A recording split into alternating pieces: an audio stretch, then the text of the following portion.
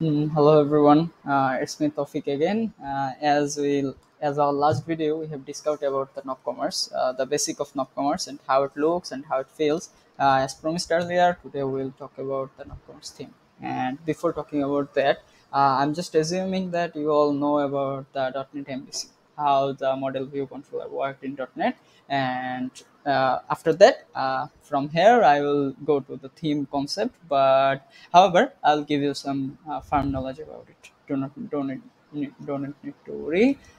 So let's go to this page. So last day on the same site, you can see on the same site I have shown you some different theme, right? So this is a theme, and this website looks like this. On the same theme, I can make it look like something different. Like now I have chosen another theme, and you will see the view will change. So as we enter, you can see on the same website, on the same product, the theme just changed. Isn't it interesting? Okay. So now in the admin area, you'll see here is general settings. Under general settings, customer owner or administrator can choose a theme. Like now I have choose from here, but when we deploy a site, the customer can choose a theme from there. Now in the front end demo, there is no other theme available. That's why it is not showing. But whenever there will be theme more than one, there will be options. Like now it is on the default clean, but if there are more than one theme in the code, there will be multiple theme, and the front admin can change them. Okay, so as I already said about the model view controller concept, what .NET actually do?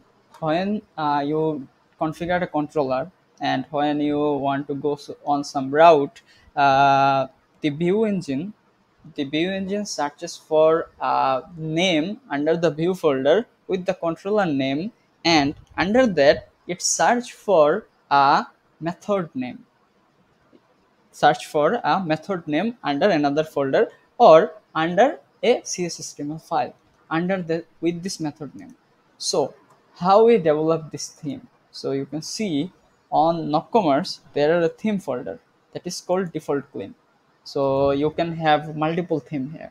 So let me just go through it fast. So when .NET comes to under the view folder, it will search for view, like it's for home controller, the index method, it's index controller, or under news, list, news item, these are method names. But so nopCommerce won't find it under the theme.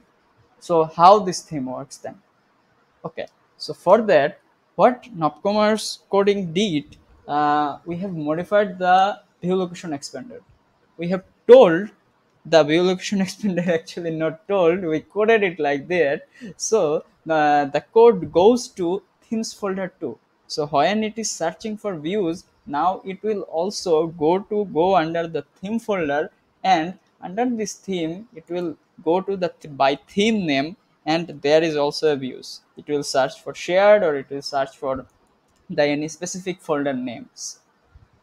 So like if I give you an example, previously it was searching for customer. Under customer, there is check username availability. So now when the view engine will come to look for the check username availability, it will look it here, and also it will look it under the theme folder. And if it finds the exact same directory under theme folder, it will gives the priority to theme folder, because we coded it like this. So we will not go to the technical part a brief here, but this video is just to give you some idea about how the themes work.